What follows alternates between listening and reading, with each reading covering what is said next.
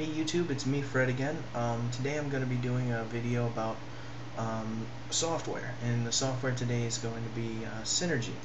It's a free open source software designed for sharing a single mouse and keyboard amongst 3 or 4 machines, maybe 2, maybe 5. I believe you can go all the way up to like 50 or 60 machines, but anybody that's got that many computers is freaking crazy and probably will need more than 1 or 2 mice for a couple of machines. But it's nice for me when I've got just 2 or 3 machines running, and I don't have to go out and get a keyboard and a mouse and go dig them up, crap like that. When you can just use Synergy back and forth. Takes a little bit of finagling with, but once you get it working quite nicely, it can be very useful, and it gives the illusion of having dual monitors for one machine, although it's actually over 2. I decided to take a video of both monitors, the laptop and the server, with the camera instead of trying to screencast both of them, because I believe that probably would be a lot more venture than it was really worth. As you can see, you can use Synergy to copy information, move, and change things, as well as use the keyboard on both machines. It's very useful a lot of times, especially when I can't find my keyboards. You can also set it up so that way you could have, say, multiple servers serving out different information to other people. But you've only got several monitors and 1 keyboard and mouse. It's a space saver, really. Great little program. I'm also going to show you where to get and how to install and set up Synergy.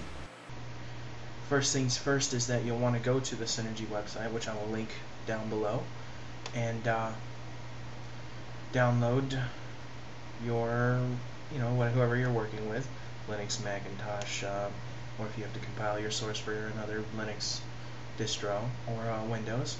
Since I'm on Windows 64-bit, I'll grab that. You'll also want to do it on your server machine as well, on the other machine, whatever the other machines you're going to have. So it's Synergy for each machine. Upon downloading, you'll want to set it up, run through the setup. Since I've already set it up, I'm going to not set it up again, because that would just be downright silly.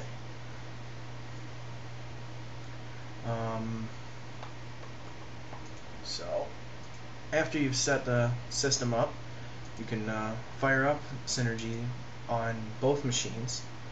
On the machine that actually has the keyboard and mouse, you want to select Share this computer's keyboard and mouse, or the server. And on all the other machines, you want to check this and type in that server machine's name, which on this one, mine is Luna Maria. But since that's its own machine, it would kind of just loop back. So I put that on the server, and then on my laptop I do this. Then you want to configure it. Add as many screens as you have. You hit plus and say I grabbed another machine and clapped it on the network. And you can turn off or on, scroll lock, num lock, or caps lock. Checking them will turn them off. And change the modifiers to do something else, like you can change shifts, that way it'll do control, alt, all that good stuff. Dead corners is for if you come down to the bottom left hand corner or down here and you don't want to switch over to the other machine, you can actually make that a dead corner. So when you go into the corner, it just stops for however big you want it to be. I don't actually use those, except maybe when I'm working in the bottom left, if I'm being lazy, I guess. After you've added any machines that you have, you'll want to add links between them, which is basically tell Synergy where it is on who and what. You'll want to hit new link. 0 to 100% is the whole length of the screen, and you'll want to say the top of one machine goes to the other machine. So that will actually link the top of this to the bottom of the other one, which would actually link the top of my server to the bottom of here, which wouldn't really work unless the monitor was below it. But you can also get pretty geeky with it. 52% to 100% actually made it quite about to, I'd say right about here on the server would come out on the laptop, since it's different size and screens. But that's getting really geeky about it. Make sure that you add both sides, otherwise you won't be able to get back to your other machine. After you've added, set up the whole link with who and what goes where and how many Oreos it is, you click the plus button and it'll add the next one. Like I said, you could even set it up so it just loops around in a circle for if you wanted to. And minus will get rid of them. After everything's nice and set up, you hit OK, and then you want to hit start on the server, and on the other machine you'll want to fire it up as well.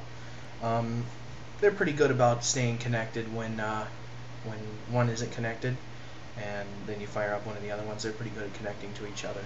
I assume it's some sort of behind the doors UDP thingy or whatever.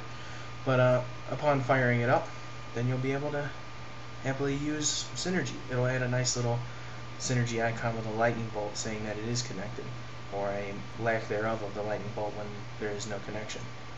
I hope this has been helpful. If anyone's got any questions or suggestions on other things, let me know. Rate, subscribe, all that good stuff down in the bottom of the bar, and have a good weekend, guys.